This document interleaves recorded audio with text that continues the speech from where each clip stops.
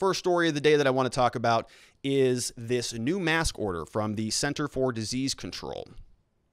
If you want to talk about a controversial issue, this is one. Okay, I've seen people on both sides of the aisle almost killing each other over the masks. We've seen the department stores, we've seen the grocery stores. Somebody doesn't wear a mask. There's like a level 10 meltdown. Everybody starts hyperventilating in the store. Cops get called. It's a nuclear bomb went off in the middle of a Safeway because somebody didn't have a mask on. So, you know, we'll start the non-controversial stuff tomorrow. Today, the show was already prepped before we got the demonetization notice. So we're just going to bang on through with this one. So let's talk about the CDC order. This was passed today, or I think it came out a couple days ago, but I just learned about it today. This is the order under Section 361, Center for Disease Control, Department of Health and Human Services. Requirements, this is the big one, the requirements for persons to wear masks while on conveyances and at transportation hubs. And so, folks, this is basically everything. It's basically anytime that you're moving around in a vehicle. If you're in an Uber, a taxi, a subway, a boat, an airplane, anything like that, you now have to follow these protocols. And so I want to break this down a little bit. We've got some text. You're going to see a lot of text, but we're going to go through it relatively quickly because a lot of it is superfluous in my mind. So let's take a look at the summary of what this is intending to do. The notice and the order, we're going to be looking at the U.S. Code and the Code of Federal Regulations, so the USC and the CFR, and the summary. Number one, persons must wear masks over the mouth and nose when traveling on conveyances into this within the United States. They must also wear masks on transportation hubs. A conveyance operator transporting persons into and within the United States must require all persons on board to wear masks for the duration of the travel.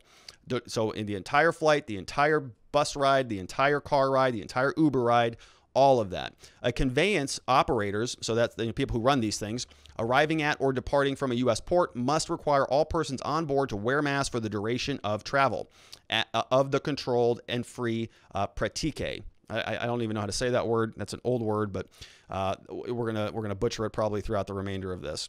So here's another summary, paragraph 4. Conveyance operators must use their best efforts to ensure that any person on the conveyance wears a mask when boarding, disembarking for the duration of the travel. Best efforts include boarding for those who wear masks, instructing persons that federal law now requires wearing a mask, monitoring persons on board for anyone who is not wearing a mask. And so the question is, well, who's going to be doing this monitoring? Are these employees? Are these federal government officials? Are these the TSA people? Are these cops, federal marshals, local law enforcement? Who's doing this? Who's doing the enforcement? It all comes down to enforcement for me. I'm a little bit concerned about where this might go, and for good reason. Now, let me back up on this just a little bit. When it comes to masks, I don't have a particular dog in this fight, right? The mask thing is not the hill that I'm going to die on. I've seen a lot of people say that this is compliance control, that people who are wearing the masks are acquiescing to the government, taking more control of our lives. I've seen other people say that it is actually causing people to be more sick. You're breathing in your bodily waste to a certain degree. You're exhaling CO2, which is bodily waste, and it's sort of keeping it right here in the general vicinity, and you're breathing it back in. So why would you be doing that? And so they're saying it makes people actually sicker.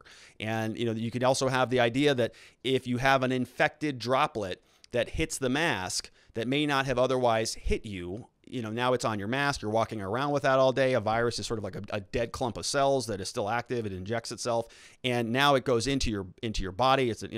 That's a bad. The medical doctors out there, please don't skewer me on that one. But the point is, it now would linger on your mask. You would inhale it all day, which would almost virtually guarantee that you do get coronavirus. Right? That's one side. The other side is, hey, we got 1 million studies. All the doctors say to do it. It's something that you'll see in hospitals. The consensus crowd is saying that all this stuff is justified and you should wear a mask, because if you don't wear a mask, you're going to be responsible for killing grandma. And so, I don't, like I said, I wear a mask. I don't have any particular problem with it. It makes a little bit of sense to me in the sense that it is just one additional barrier on your face. Before I went to law school, I was a pool boy. I actually used to clean swimming pools. And so, we would use nets to clean the leaves off the floor. And there would be times where, the net wouldn't catch some of these smaller particles, because the smaller particles in the pool, whether it's a small leaf. In Arizona, we have these mesquite trees that have these really tiny leaves. And so those would be in the pool, and the net wouldn't catch the leaves. But then what would happen would be you would get enough leaves, you would get enough, bigger debris in the net that it would scoop up the smaller leaves. And then eventually, if your net was actually somewhat full, you could swoop up even dirt, that would otherwise just pass right through the net. And so you could get a lot of stuff in there because you had a barrier there. And so when I was thinking about this, I was sort of thinking, all right, well, even though the virus particle may be, a million times smaller than the pores that you would see on the mask, maybe if you get enough of the fabric there and you get a little bit of friction, you get a little bit of a barrier, maybe it does something. I don't know, right? Okay, fine. They want me to wear a mask. If they'll open the gyms and I can go work out with a mask on, I'll wear the mask. I prefer that to having a closed gym or a closed business or a closed entire economy. So that's kind of where I fell on this whole thing. Just for full transparency, I really don't think it is a giant government conspiracy to domesticate a bunch of people. I also don't think it is the cure to COVID, right? I don't think that it's going to solve all of our problems. I think that it's probably a shiny object. We've talked about this before. Masks, in my opinion, are the shiny object. If we're killing each other over masks, if we're out publicly facing one another and you see somebody with a mask and somebody without a mask, and now you can, have those two people at each other's throats, then you're not talking about the decimation of the economy. You're not talking about people, losing businesses that they've been building for the last 10 years, basically in a year, gone with the wind. You're not talking about, certain politicians in this country sending old, sick people who are riddled with coronavirus back to nursing homes so that they can infect the rest of the population at that facility. You're focused on other things. You're focused on the mask. It's a shiny object. Is it really relevant? Maybe incidentally, I don't know. Is it going to solve America's coronavirus problems? No, absolutely not. And then their response to that, of course, is, well, it's compliance. It's because nobody's wearing the masks. Okay. So, all right. So, you can see where this argument goes, but I just wanted to lay out my position on the mask before we get into it. When I was reading this document, I was particularly concerned about, or I was trying to identify where they were discussing their sources. Where did the evidence come from? A lot of the stuff that we have been talking about as it relates to masks and coronavirus is sort of, the game of telephone. It's hearsay. He said, she said stuff. Somebody said masks work. Somebody said masks don't work. Fauci said they didn't work. Then they do work. Now wear 2 masks. Now wear 5 masks, and so on and on, and on and on and on. The information's so bad. So, one study comes out, masks are terrible. The other study comes out, masks will cure everything. And what are the sources? Well, the CDC does give us some, so let's take a look. They say monitoring persons on board at the earliest convenience and opportunity, disembarking any person who refuses to comply. So if you don't wear your mask, you are out of there. You're off. Just get off. Providing persons with prominent and adequate notice to facilitate awareness, compliance of the requirement of this order to wear a mask. Best practices may include, notification on platforms, apps, websites, emails, posting signs, and other stuff. Operators under paragraph 5. So the people who are running these transportation hubs must also use best efforts to ensure that they're only allowing people in who wear masks, that all people know that federal law requires masks. They're monitoring people on the premises of the transportation hub for people not wearing a mask. And once again, who is doing that, right? Who are these people who are wanting to enforce compliance? At the earliest opportunity, removing anybody who refuses to comply, providing persons with adequate notice. So same type of thing that we saw in paragraph 4. Now we're going to look over at specifically what they are referencing. What are the sources on some of these documents? So here under we look here, we got some definitions for persons, number 1, and we can wear masks. We have that over down here. So number 1, persons. The definition of persons includes travelers, passengers, and crew. Anybody who operates the transportation hub. To wear a mask means you got to wear it over the nose and the mouth. And so this is where you start to run into an issue of subjectivity. So the people who are enforcing these, we're going to see that they have a lot of leeway to follow these rules kind of however they want to. And it's very subjective. And there's a difference between subjective and objective, right? Objective, it means it's basically, universally true that this thing is what it is. Subjective is it's kind of however you interpret it, right? What makes me happy is going to be different than what makes somebody else happy. We have our subjective personal experiences for happiness. There's not a universal happiness, and some people might debate that, but this is not a philosophy show. But you get my point. So when we're talking about enforcing masks, the standards are going to be very hard to follow. One person might take a look at a mask and say, okay, that's properly being worn. Another person might say, no, that's a little bit too loose. Somebody might say, no, it's covering my nose if it's like this. Somebody might say, no, I want it up here. I want a cellophane wrap on your face, where other people have bandanas. Some people have face shields and things like that. So we're talking about a lot of room for interpretation. And when something like this can venture into the criminal realm where potential criminal charges can be pursued against an individual who is out of compliance, now we're talking about just a whole ball of yarn that is going to be messy if it is enforced as it could be, according to their own documents. As a condition, so this includes all international, interstate waterways, as a condition of this controlled free pratique to commence and continue operations in the United States, conveyors must additionally require all persons to wear masks on board when they're leaving the U.S. until they arrive at a foreign destination. So even if you're out of the country, you still have to wear your mask. And then they define mask. And so this is what the definition of a mask is. It's a material covering the nose and mouth of the wearer, and it excludes face shields. And you can see here in footnote 6, they're defining this stuff for us. Okay, so this is an official document. This is not like a suggestion. We're going to get to the enforcement provisions here shortly. They're at the end of this entire segment. A properly worn mask completely covers the nose and the mouth of the wearer. A mask should be secured to the head, including with ties or ear loops. So now we've got some other, right? You've got some other potentials. If the mask is outside of compliance, it could be criminal. A mask should fit snugly but comfortably against the side of the face. What does that mean? Snugly but comfortably. It's probably different for every single person. Masks do not include face shields. They can either be manufactured or homemade. They should be a solid piece of material without slits, exhalation valves, or punctures. So how do you decide what that is, right? People are going to have difference of opinions on all of those things. Medical masks, N95 respirators fulfill the requirements of this order. The guidance attributes acceptable masks in the context of this order, and it's available at the Mask Travel Guidance. So, if this thing didn't have potential criminal ramifications, you might be looking at this and going, who cares, right? If it's a piece of cloth on the face and they don't like it, then you change it, double wrap it, whatever. But just wait, we're going to see what is possible under the new law.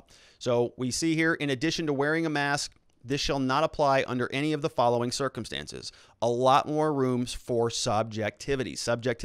While eating, drinking, or taking medication for brief periods. What does a brief period mean? While communicating with a person who is hearing impaired, when the ability to see the mouth is essential for communication. So is everybody now going to have difficulty hearing to take their mask off to talk? On an aircraft, wearing of an oxygen mask is needed because the cabin loses pressure. If you're unconscious, good news, you don't have to wear a mask. When necessary, to temporarily remove the mask to verify identity, such as during the TSA screening or when asked to do so by the ticket gate or any law enforcement official, then you got to take your mask off. And once again, a lot of room for subjectivity. So now you can decide whether a person's hearing impaired, whether they're actually eating still or not. If somebody comes up and says, hey, put your mask back on. You say, I'm eating. They say, no, you're not. You're done. You say, no, I'm not done. Criminal charge, arrest that man. So, who knows if it's going to get to that. I'm doubtful that it is. I'm hopeful that it won't, but we don't know anymore. People are getting arrested for memes these days. So the background, and this is where I thought this was interesting. So we're going to see some language that is just conclusory. We're going to see some language that is just sort of putting the facts out there and not offering any supporting reference or any supporting footnotes. Then we're going to see some other language in here that is covered in footnotes. We have a lot of resources, a lot of material that we can dive into a little bit. So I'm not clipping this entire document, but I wanted to just show you a little bit and bits and pieces of it. So the background, there is currently a pandemic of respiratory disease, coronavirus, and it's saying that there has been 2.14 million deaths. As of January 2021, we got 25 million cases identified, 415 deaths in the US, and all of this stuff is footnoted. So we got footnote 9. There's a narrow exception, disability stuff. Footnote 10, they got a White House press briefing. And then footnote 11, they're indicating that there is at least one new strain with evidence of increased transmissibility. New variants have emerged in recent weeks. And so just brace yourself for this. I'm fully expecting there to be many new variants of COVID. And it's something we're going to be living with for a long time. And they reference back down to the CDC, a new strain down here in footnote 11. So we've got some pretty good sources. Then we drop into another paragraph that doesn't really have any sources. It says the virus that causes COVID-19 spreads very easily and sustainably between people who are in close contact with one another within about 6 feet, mainly through respiratory droplets. No notes, no footnotes on that. It's the respiratory droplets are produced when an infected person coughs, sneezes, or talks. These droplets can land in the mouth, eyes, nose of people who are nearby and possibly be inhaled into the lungs. And you might be saying, well, you don't need a footnote for that. This is pretty standard stuff. But I still sort of have questions about this. Is it respiratory droplets? Is it 100% airborne? I would have liked some footnotes. Infected people without the symptoms, asymptomatic, and those in whom symptoms have not yet developed, pre-symptomatic, can also spread the virus. So I think there's a lot of questions about that. Maybe these have been answered. Maybe I just haven't seen them. I'm not a COVID person. I haven't seen anything about that, and I do follow the news pretty clearly. So people without symptoms, I thought I've read articles and headlines that if you're asymptomatic, the likelihood of transmitting it is basically non-existent. Now we have pre-symptomatic. So you have no symptoms, but you're sick, and then you're pre-symptomatic. So are you sick? And there's no footnotes. They can also spread the virus. So I don't know where they're getting that from. In general, the more closely an infected person interacts with others, and the longer those interactions, the higher risk of the spread.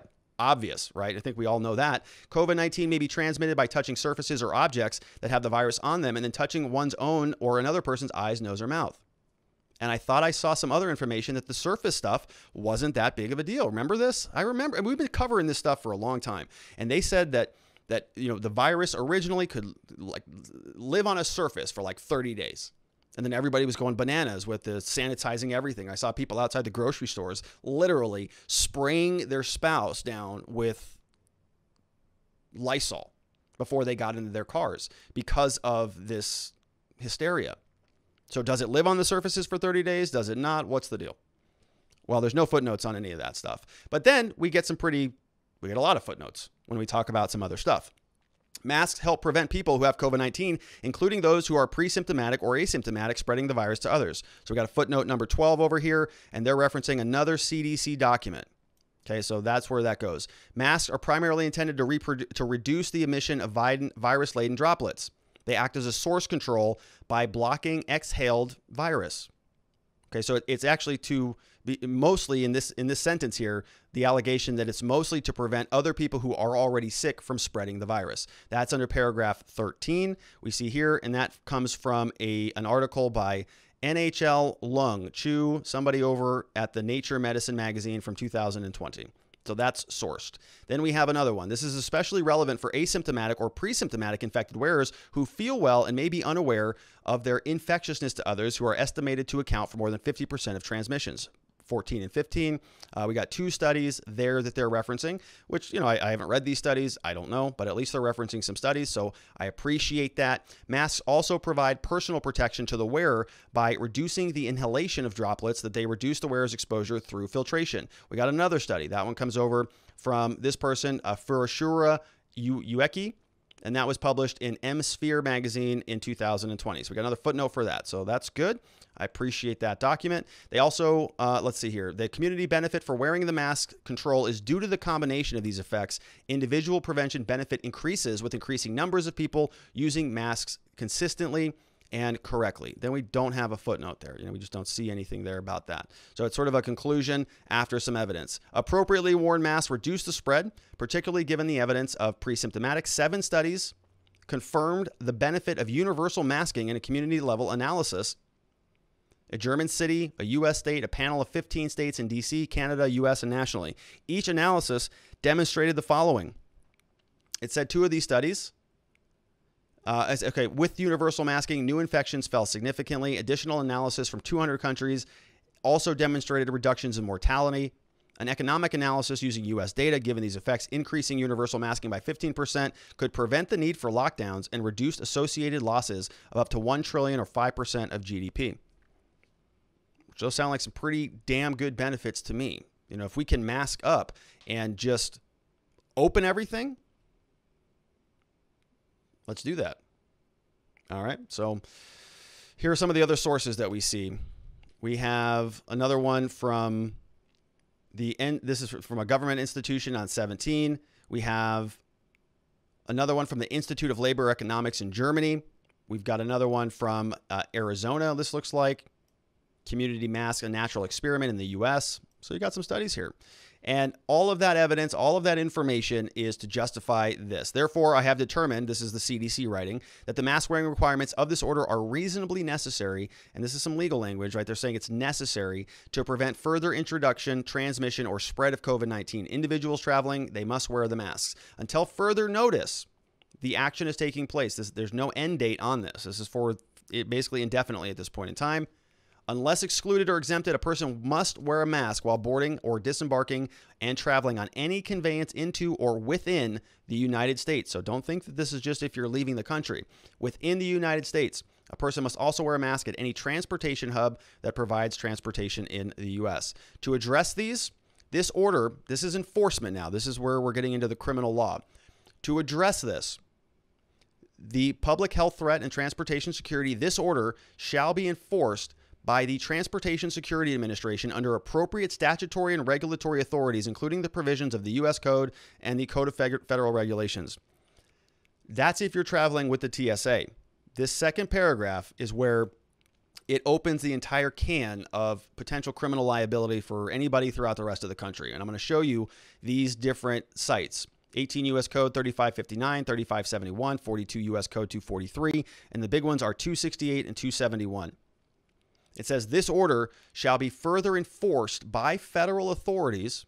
So it shall. So you see here when we talk about statutory construction, shall be enforced by federal authorities and may be enforced by cooperating state and local authorities through the following provisions, and they give us all of this code. So as we talked about, the system of federalism that we live in, the feds can't go in and tell local law enforcement to do this stuff. But what they've done here is they've identified the different statutory provisions, and they're basically providing cover for local law enforcement to say, if you want to enforce this stuff, we now have a federal order because this is a sort of a quarantine public health order under this U.S. code and these Code of Federal Regulations. You now have the ability to follow the order and execute the protocols locally in your local vicinity. And they're saying that here. Now, they're not necessarily saying that, but that's what they're saying. May be enforced, and then they're referencing these U.S. codes. Now, I'm going to show you the pertinent U.S. code here in a minute.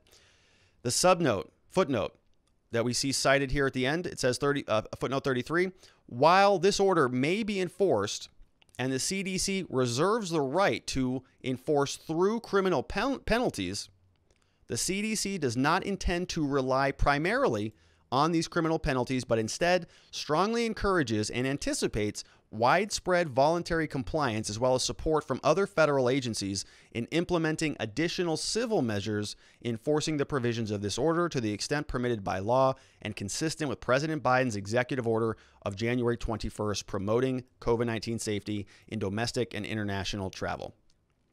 Okay, so they're not going to rely primarily on these, but maybe secondarily. Not the first thing, but maybe the second thing. Okay, so any of those, prior videos that you had seen about people sort of, going bananas in the grocery store or traveling around or wherever in the airports, right? Maybe it's a nice question first. Can you put your mask on? And if the answer is no, criminal charges. It's all authorized under the public health provisions. Let's take a look at what those are. So as we saw, we've got U.S. Code 3559, 3571, U.S. Code 243, all of these provisions. These are the titles of those different provisions. Sentencing classification of offenses. So from Title 18 in the U.S. Code, these are the criminal provisions. So 3559 is talking about the sentencing classification and then the sentence of a fine, right? And when we get over to Title 42, this is all public health stuff. So under 42-243, it's the general grant of authority for cooperation. We've got the quarantine duties of the consular and other officers. And then we've got the penalties for violating the quarantine laws. Okay, and this is where we're going to spend some time talking about this. What happens if you violate the quarantine laws? These preceding provisions give them the ability to install these quarantine rules, but when you violate them, you're going to look to 42 U.S. Code 271. Then we have the Code of Federal Regulations. So the code is what the law says, and then the federal regulations is how you apply the laws. We've got interstate quarantine rules, and then we've got penalty rules.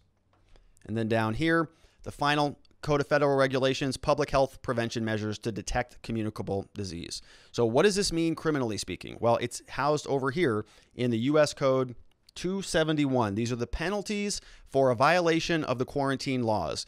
Any person, we've got two sections here. Section A, penalties for persons violating the laws, and Section B, penalties for vessels violating the laws. So people as individuals, people as public entities that are transporting people.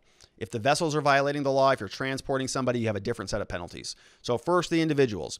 Any person who violates any regulation prescribed under these sections, which we just looked at, or any provision, who enters or departs from the limits of any quarantine station, ground, anchorage, in disregard of the quarantine rules, or without permission of the quarantine officer in charge, shall be punished by a fine of not more than $1,000 or by imprisonment for not more than 1 year or both. So cannot be more than $1,000, cannot go to jail for more than 1 year. But those are pretty serious penalties. So what if they say, well, we could send you to jail for a year for not wearing your mask, but we're only going to ask for 30 days. That's how people take plea deals all the time.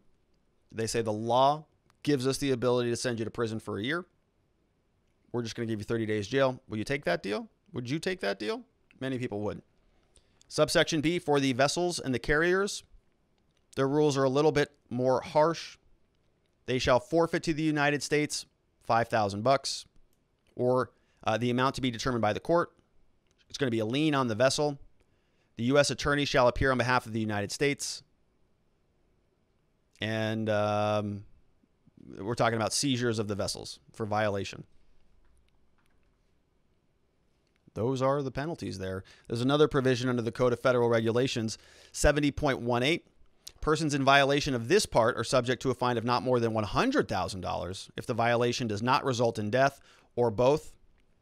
Result in death or 1 year in jail or both, or a fine of no more than $250,000 if the violation does result in death or 1 year in jail as provided by law. And that's just a different subsection. So they also reference that. So would they potentially be trying to navigate into the CFR penalty, or are we looking at the U.S. Code penalty? Any way you splice it, some pretty serious penalties are available. They're not saying what they're going to do. We don't even know whether or not they're going to prosecute these crimes. We don't know whether this is just an enforcement mechanism that's not going to ultimately be enforced, but it's available so they can make the threat. Or are we going to see people arrested and charged in court for these violations? Could be federally, could be locally, could be at an airport, could be at a Uber station. We'll see.